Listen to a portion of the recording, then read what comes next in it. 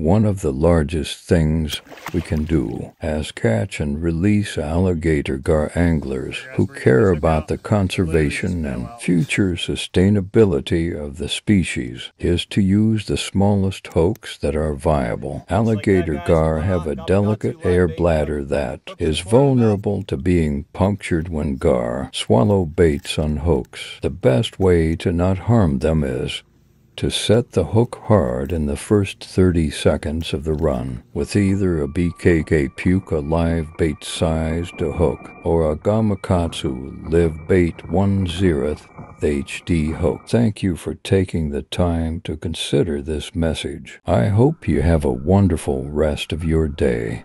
The most important thing we can do on this planet is to protect the natural processes that continue all life on this planet as tenaciously as we can.